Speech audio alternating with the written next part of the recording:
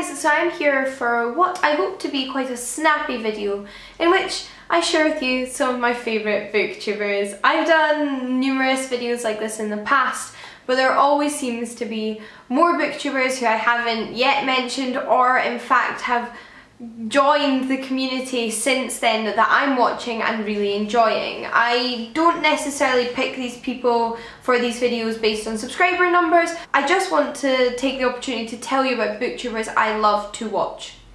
So that is what this video is. These are a selection of booktubers I haven't mentioned in booktuber shoutouts before, although may have mentioned in other videos. So I hope you find somebody new to grab your interest from this video, and do leave below any recommendations for other channels in the comments once you've seen who I mentioned in this one. First up is Sophie Carlon. There's a few people on this list that I'm so surprised I haven't mentioned yet, but I guess that's just the nature of how many people I'm subscribed to. But Sophie is an Australian booktuber and she is just so personable on camera.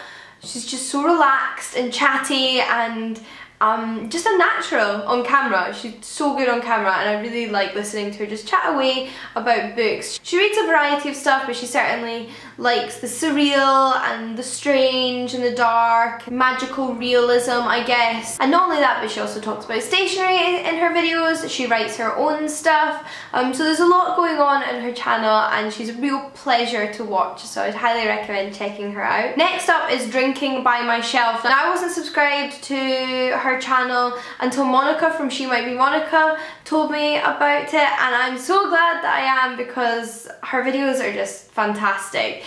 They're so clever, they're so well edited, they're so well thought through. She does this thing where she does 60-second reviews where she manages to do an incredibly well thought through book review of a book in 60 seconds. She also just does other really creative stuff. She also shares with you cocktail recipes that she drinks while she talks about books, and yeah, really creative stuff on her channel, and I would highly recommend checking it out. She always gives me a giggle as well, so what more could you want? Next up is Leanne from Literary Diversions. Leanne is a fellow Scot and I know how y'all love a Scottish accent from the comments, so Leanne is definitely worth checking out, not just because of that, also because she is a fantastic booktuber and I really like the way she talks about books. Even books she's just hauling and hasn't read yet, she's obviously done her research and she just does a really good job of summarising plots and talking through the themes of books. She reads a lot of crime if that's your kind of thing, but she does read a variety of stuff as well, so worth checking out. Whilst we're on the topic of Scottish booktubers then, I guess I should mention my friend. So my friend Jill started a booktube channel not that long ago, and she's one of my favourite booktubers, like genuinely. She was one of my favourite booktubers before she started booktubing. Jill is somebody I always get tons of amazing book recommendations from in person, and she'd been in a few of my videos and been considering starting her own channel, and quite a few of you had said that you would like to watch her. So she has started her own channel. I know some of you have gone and checked it out, and I am so, like, I feel like a proud mother. I'm so proud of her. Jill reads a wide variety of stuff. A lot of stuff really similar to me in terms of she loves ancient literature, she loves retellings of Greek myths, she loves fantasy, but she also reads a lot more sort of historical fiction around the time of like Henry VIII and things like Philippa Gregory, which I don't read as much of, so I quite like hearing about stuff that she's reading because she'll be reading slightly different stuff, but we'll also read very similar stuff as well. And I always know I can trust her recommendations. She's also a hardcore Lord of the Rings fan, so if any of you are into that kind of thing, I'm sure she's going to be talking more about them on her channel. And yeah, her channel is the Book Nook, so that will be linked down below. We then have Angelica, who is, I mean, all of these, I feel really silly saying this, but they're all fabulous booktubers, that's why I'm mentioning them. Angelica reads a lot of poetry actually, in comparison to lots of people on booktube where poetry isn't talked about as much, so if you're into poetry definitely check her out, but she does read other things. She reads fiction and graphic novels and all of the good stuff, but I definitely think that's worth mentioning that she does poetry. And I only got to meet her a couple of times while she was living in the UK, but I'm so glad I did because she's just such a nice, endearing person, so I would definitely check out her videos if I was you. Then there is Rachel, who I, again, really surprised I haven't mentioned.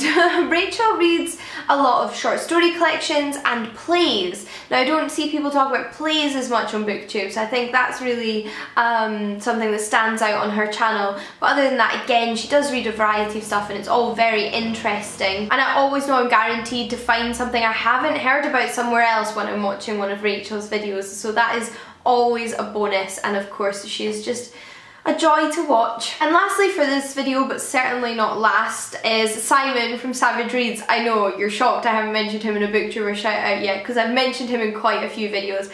Ever since Simon has started Booktube, I have been enamoured with his channel and him as well, and I'm so glad that I've gotten to get to know him over the past few months. He's just a really fabulous person, and he reads like nobody else. He reads so many books and so many different books, and it's hard not to find his passion and love for literature infectious. That's the best way I can put it. He just gets me really excited for books.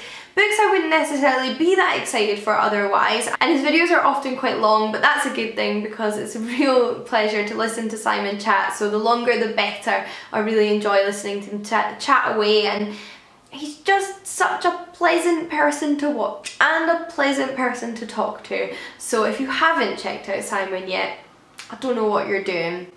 Links down below. But those are all the people I wanted to mention in this video, just 8 for now. If you are looking for more booktuber recommendations though, I will link a playlist of all of the other videos I have done like this in the past. I believe there's about 5 now, so quite a few booktubers for you to go through if you haven't checked them out yet. But until next time guys, happy reading and I'll see you all again soon. Bye!